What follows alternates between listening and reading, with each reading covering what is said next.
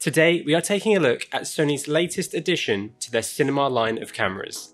This is the Burano, a full-frame 8K cinema camera aimed to sit somewhere between the FX9 and the Venice. It shares a bunch with both cameras, but also has some pretty unique features. So sit down, get comfy, and let's get into this really intriguing new camera.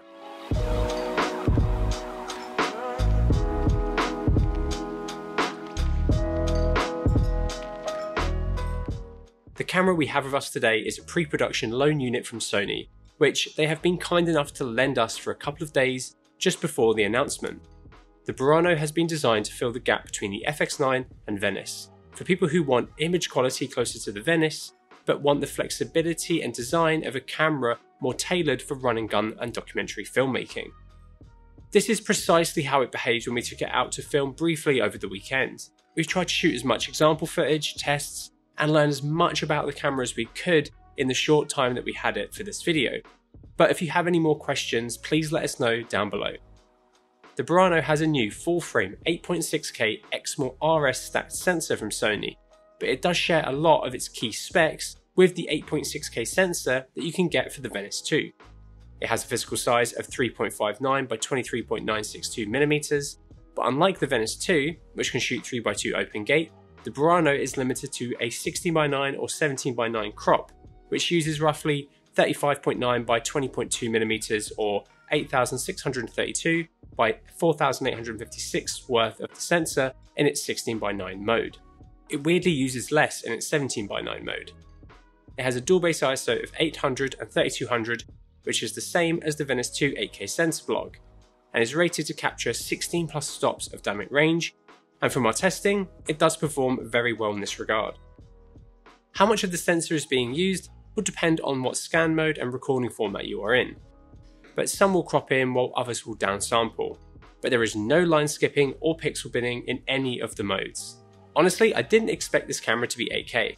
I thought it would be based around the 6K Venice sensor, and I really do think that 6K is the current sweet spot for a lot of productions. Luckily, Sony has added a very confusingly named FF Crop 6K mode, which takes roughly 8K's worth of the sensor and oversamples it to 6K.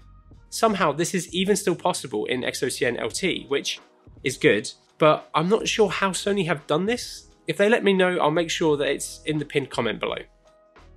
This is great, as it means you have the flexibility to either shoot a slightly wider field of view 8.6K frame if you want as much resolution as possible, or this more manageable crop 6K, which is very close in field of view to the 8K. When it comes to recording formats, you have a few options to choose from. XOCN LT is Sony's most compressed flavour of XOCN RAW, and it's really exciting to have this in this type of camera. XOCN offers 16-bit linear encoding, which, when paired with how much colour this camera can see, allows you to capture really deep digital negatives. The Venice cameras can shoot less compressed versions of XOCN, but that's not surprising given that Venice is Sony's flagship cinema camera. For most users this camera is aimed at, LT will be more than enough to still capture great looking images that are flexible in post without being too much to handle. You can shoot XOCN in a range of different scan modes, which you can see here. Up next is a couple of new XAVC variants that use H.265 compression, which, compared to H.264 flavours of XAVC, is approximately twice as efficient. This allows you to record 8K XAVC. There are three different versions in the camera: XAVC HI-HQ, or high quality, HI-SQ, or mid quality, and then HL, or light, which is a long GOP variant. These are all 422 10-bit, but are capturing different data rates.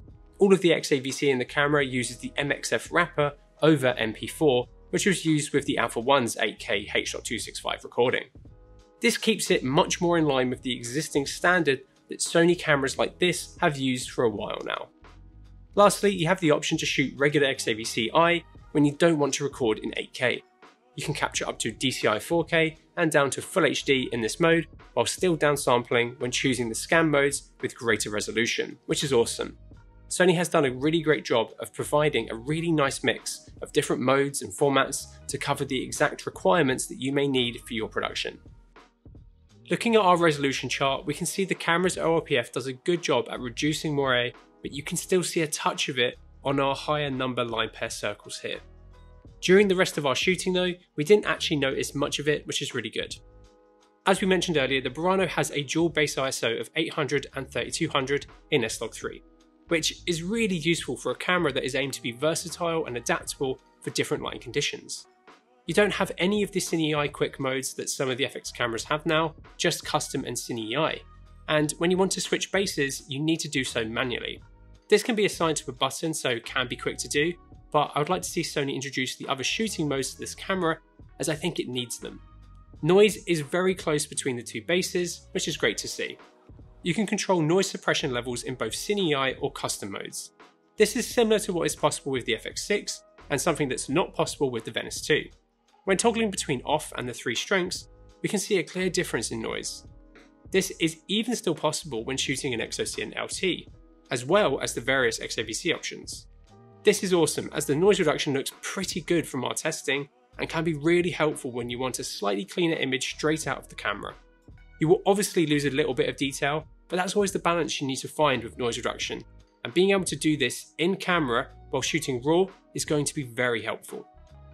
For our Latitude test, we thought we would take a look at how the Burano compares to some other cameras at its price point and some others in the Sony lineup.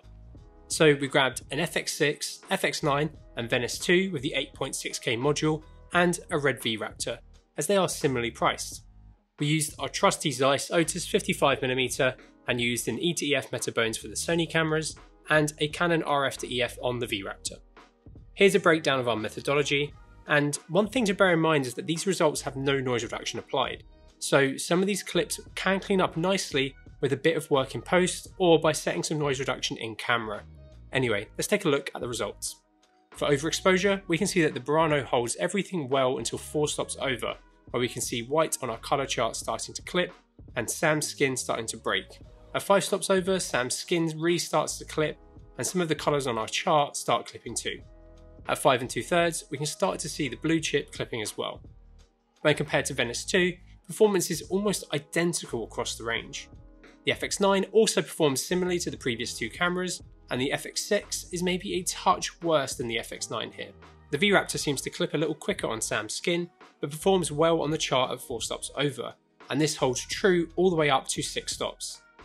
Looking at underexposure, we can see that the Burano performs really well. Even down to -4, noise is handled very well. As we hit -5 and 6 though, it does get very noisy. However, colour is held onto incredibly well given how underexposed we are. I also got a take at -6 with the same exposure settings apart from the ISO, which was set to its second base of 3200. This is a good visualization on why this second base is so helpful.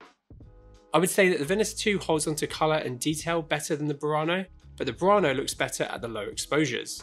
Compared to the FX9, the Burano looks much cleaner, with less blocky noise and a far more usable image towards 6 stops under. The FX6 looks better than the FX9, but still doesn't compare to what the Burano sees. The noise again looks chunkier, which will come down to the difference in the resolution. I think the V-RAPTOR performs well here, with better tone compared to the Burano, but both are pretty usable towards the darker stops. Overall, I'm really impressed with how the Burano performs, and anyone currently using an FX6 or FX9 wondering if there is a difference between them and the Burano, I hope these tests show just how much of a difference there is and how close the image is to Venice 2. The Burano features a slow and quick mode, which is very similar to the previous systems found in Sony cameras. You can go into this mode and dial your frame rate all the way down to 1 or up to the max possible in your given recording format. You can capture 8.6K 17:9 up to 30p, 6K 17:9 with that slight crop that we talked about, or 5.8K 17:9 in a Super 35 crop mode up to 60, and Super 35 crop 4K 17:9 up to 120 frames per second, all in XOCN LT or XAVC. The 6K crop mode is so close to the field of view of full frame that I think for most, this will be the format that the camera lives in.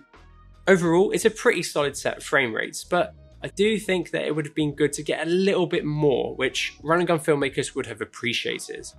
The high frame rate footage itself looks really good, which is in part thanks to the no line skipping or pixel binning in any of these modes.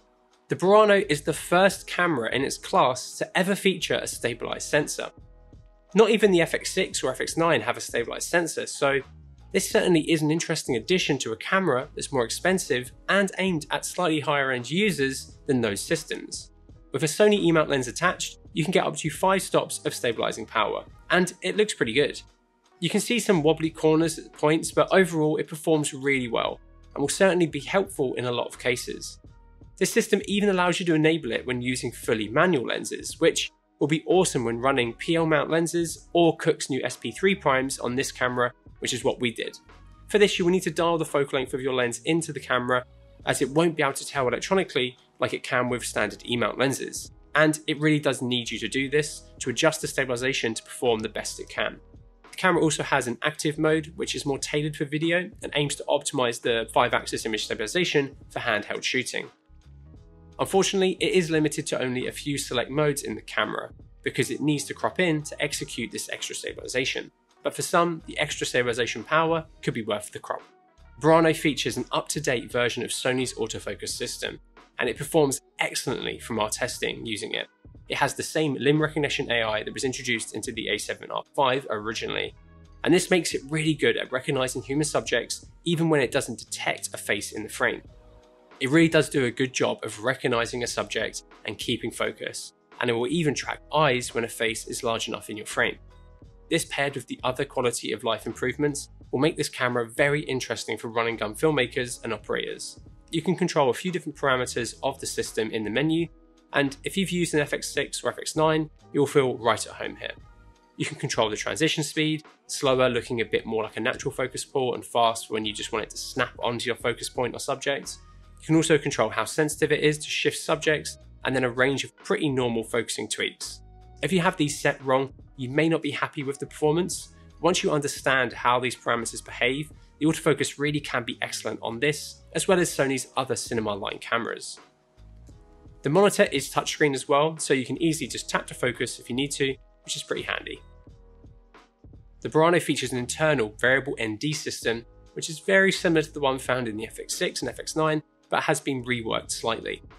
When toggling it from clear, it goes straight to 0.6 ND, no 0.3, which is a shame, but this is the same as the system on the FX6 and FX9, which also caps out at 2.1. You can enable Auto ND, which is awesome for run and gun or documentary filmmakers going between changing lighting conditions, as it does it very smoothly. You can control this in the auto exposure menu. We wanted to test the color shift as well as IR pollution with the NDs, so let's start looking at our color shift tests first. For these, we lit our grey card evenly in the center of frame. We exposed the ND with the lens pretty much wide open, and then closed down the lens as we decreased the ND. We did this a stop at a time until we finished with the camera set to clear. Unsurprisingly, as you increase the ND intensity, there is a slight shift in Kelvin. With tint, once you enable the ND, there is only a very minor shift. There isn't a massive variance here, and it's something that will be easily correctable if you shoot RAW. However, if you shoot XAVC, it's definitely still worth white balancing when you first enable the NDs at least. For our IR pollution test, we grabbed an Ari blonde and a bunch of different black materials for our scene. When we take a look at our clear, we can see that our black materials here do look a touch purple compared to the colour that they should be.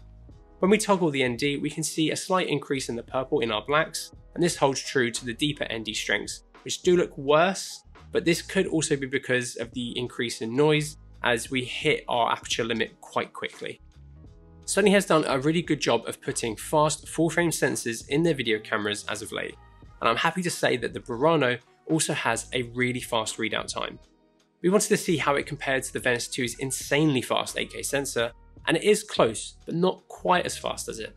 For most scenarios though, its performance will be more than enough to keep things looking pretty normal and not all wobbly. The Burano's colour science has been tuned to look closer to the Venice than the FX9. You can shoot the regular mix of colour spaces, gammas and profiles as you'd expect from a Cine Alta Sony camera.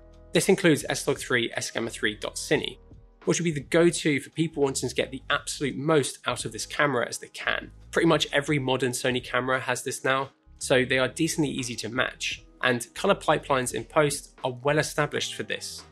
It also has S709, which would be great for shooting faster turnaround images. The Burano also has a few new colour looks. This consists of a warm, cool, vintage and teal and orange preset. The Burano system comes with both E and PL mount as standard. The PL mount sits over the top of the E mount, attaching via these screws. This PL mount has contacts for both Cooke eye data and extended lens data, but no LDS. On the Venice 1, these screws were not captive. With the Burano and the Venice 2 though, Sony has made these captive, which is a massive improvement. I cannot tell you how fantastic this is to see, as someone who has nearly lost the mount screws on more than one occasion. This will make switching to an E-mount lens or an adapter or to Kipitize LPL mount so much less stressful. This system feels very robust and makes the Burano incredibly versatile, as you can adapt so many lenses via the E-mount, or if you want to, stick to PL or LPL for traditional cinema lenses. Given the camera's autofocus performance and the vast array of great Sony E-mount lenses, I can really see the E-mount on this camera being used a lot. It will make for some very lightweight configurations. There are a bunch of E-mount adapters as well as specific Venice mount ones such as Leitz's M-mount and Kipitize LPL mount. The E-mount is a locking one, and this can be a bit fiddly if you're a solo operator to get lenses on and off, but after time you will get used to it. I can see E-mount lenses being used a good bit with Burano, so it's great to see that Sony have a good range of options for controlling how lenses behave while on camera. This includes a range of compensation modes, including breathing, with compatible lenses. The Burano is on our lens coverage and camera comparison tool, so if you want to see how your lenses cover the different sensor modes, head over to it via the link in the description below. Unfortunately, the Burano doesn't have the false color tool that is present in the Venice. This is a shame, as it is a really useful tool to have. When it comes to exposure tools, you can cycle through having a waveform, vector scope or histogram on your screen, or you can use the great Zebra tool. If you've used the Zebra tool on any of Sony's other cinema line cameras, you'll be right at home here. You can really dial in the exact percent you want, which is good for exposing for middle grey on a colour chart, which we do very often. The Burano has a dual CF Express Type B card slot, which is awesome to see. Sony will be releasing their own CF Express Type B cards, which will be available in 1 and 2 TB variants. These will be guaranteed to work 100% with the Burano, and you'll also be able to recover data via Sony with their in-house restoration service. Third-party cards will work though, which is pretty amazing, as CF Express Type B is a really fast and affordable media type with loads of options available for it now. We used 2 of the Angelbird and Lexar cards that we had in-house with the camera and they worked fine, but we mainly used Sony's 2 TB card when out on location. This dual card slot allows you to simultaneously record to both cards, which for the market this camera is aimed at will be an excellent feature. For this to work though, you will need to be using 2 cards of the same size. You'll also be able to use it to record proxies. I'm really glad that Sony used Type B rather than their own proprietary media type, but I do think some Venice owners may feel a bit hard done by considering just how expensive AXS cards are. When you get the footage into post from the Burano, it can be really nice to process if you understand a few little things. For many people grabbing this camera, it may be their first time using XOCN, and the 8K XOCN really does need to be on some fast drives if you want to play it back well. XOCN ingests into Resolve a bit weird as well. Each clip has its own folder, so you have to select them all and then add them into your project together. Once in Resolve though, you can then adjust the regular parameters you would expect for a RAW format. XAVC-I is pretty standard and will play back and edit well across most major NLEs. However, the H.265 compressed 8K can be hard to play back if you don't have a computer that can decode H.265. We use Mac Studios and MacBooks as our primary editing machines, so performance for us was excellent, but if you are using a non-M series processor MacBook or Windows machine, you may run into some issues. With the camera being more aimed towards run and gun solo operators, it's unsurprising to see comprehensive audio control and integration into the camera. It features 2 full-size XLR inputs with solid quality preamps, so you can roll audio straight into your recordings. You have controls for both channels on the left-hand side of the body and can change some settings in the menu too, where you can choose what channels 3 and 4 are also doing. It also has a scratch mic built in, which could be helpful. You can toggle between line and mic level, as well as mic with phantom power on the right-hand side of the camera. I like the position of the XLRs, they are angled really nicely to have cables come out cleanly. The dials for gain are in a nice position for shoulder operation, which I can see this camera being used a good bit in. On the top of the camera, there's this little cover here that we didn't open, but Sony has confirmed that this reveals the port that can be found on the top of the FX9. So you can actually use the top handle from that. This is pretty cool, as it adds all of the functionality that the handle has, including audio accessories that use the MI chute, like Sony's wireless audio system, to get more feeds into the camera. The menu is a mishmash of different camera systems, but will feel familiar if you've used the FX6, 9 or Venice. As with the Venice, it features a dual layer design. If you tap the menu button, it will bring up the quick menu, and you can then swipe through the different pages and control what you need to. To get into the full menu, you have to hold down the menu button. This system is very familiar to the FX cameras. You can create your own user menu, which makes getting to all of the settings you change a lot much faster. There's a lot here, and I don't want to go over all of it, but there are a few things worth mentioning. First off, the camera has an auto exposure mode, which I really didn't expect to see, but given its run and gun design, I guess it does make sense.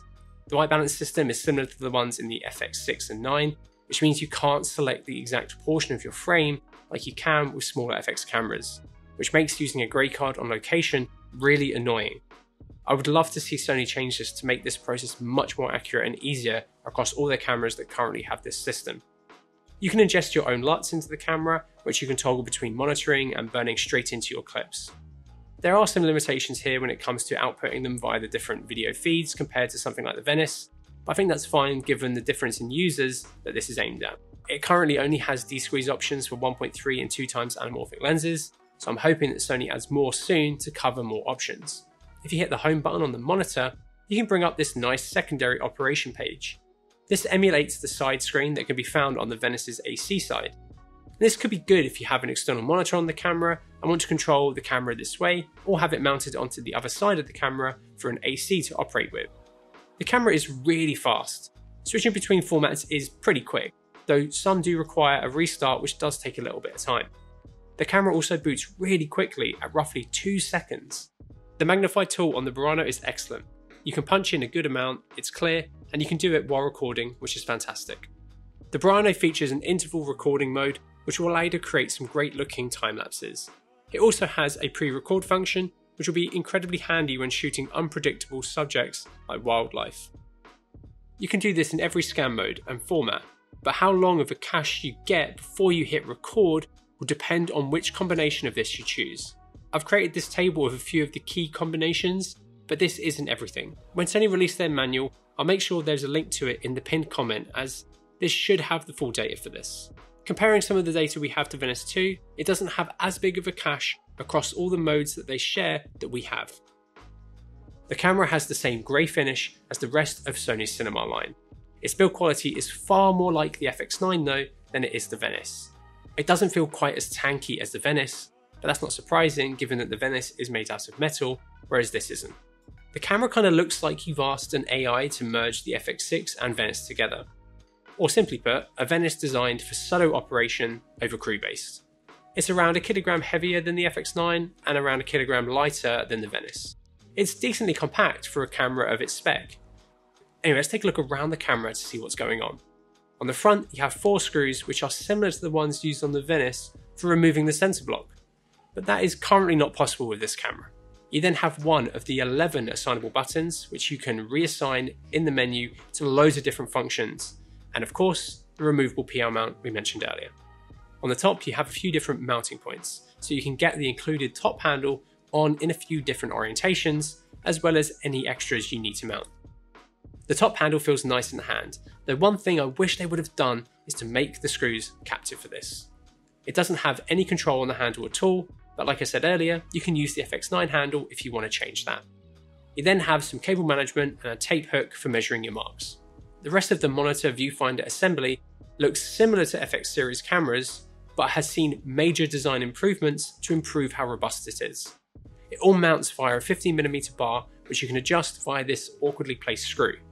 You then have an arm which allows you to attach the new monitor. This can be adjusted pretty freely, and it does feel much more solid than the previous systems like this from Sony. It comes with a loop which you can attach to use the monitor as a viewfinder, and I think Sony really could have done better here. When I first saw it, I was instantly reminded of the L350 for the F55. The mounting system to get the loop onto the monitor is really nice. It's a serious upgrade from the FX cameras, but the new loop itself is massive and requires you to reposition the monitor to mount the loop into the correct orientation to be used as a viewfinder. This means that you can't just swing the loop up if you want to use the monitor in the normal orientation and then back down when you need it to be a viewfinder again.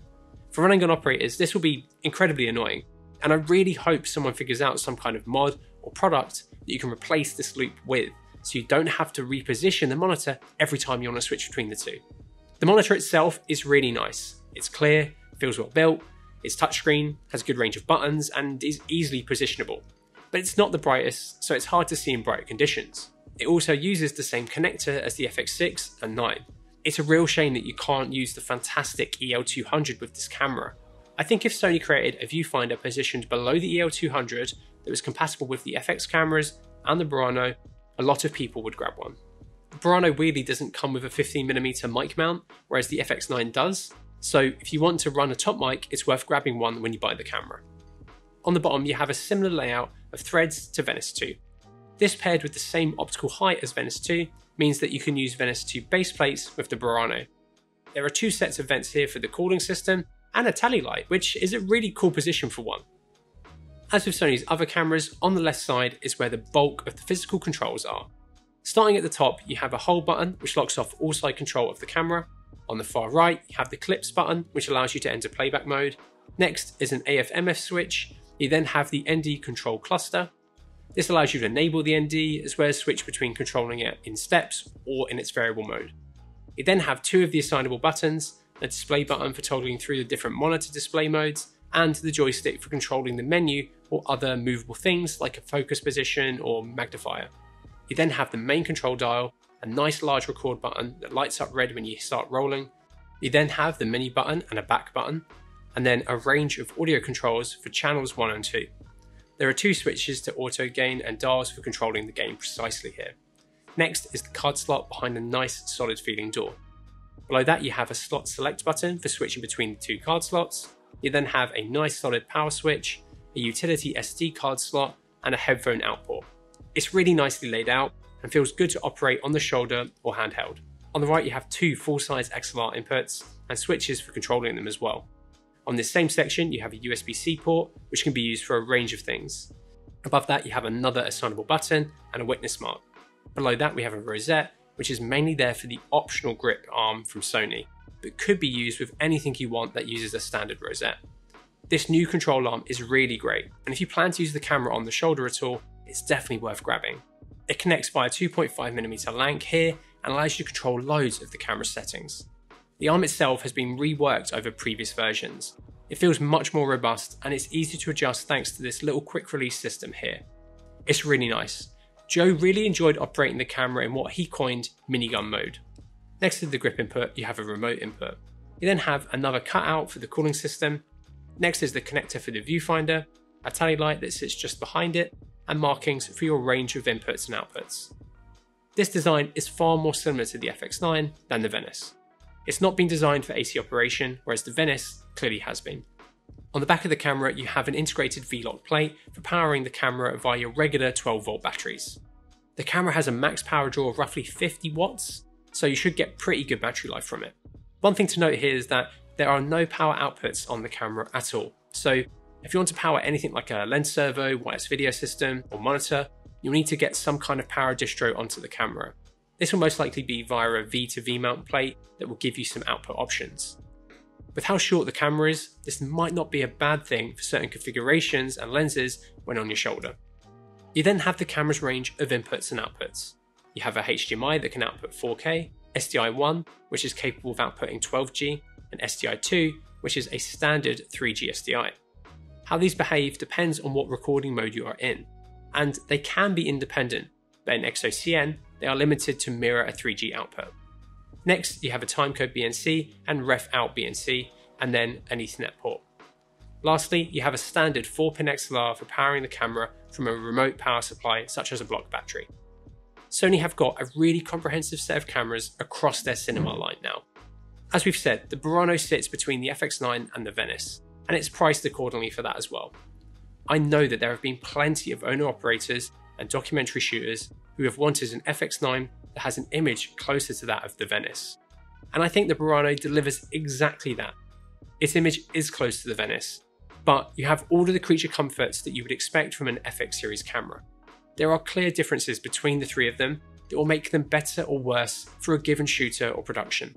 The FX6 and FX9 are still great options for run and gun broadcast work, but are limited to internally compressed XAVC and compromised image quality. The Venice is Sony's flagship no-compromise cinema camera.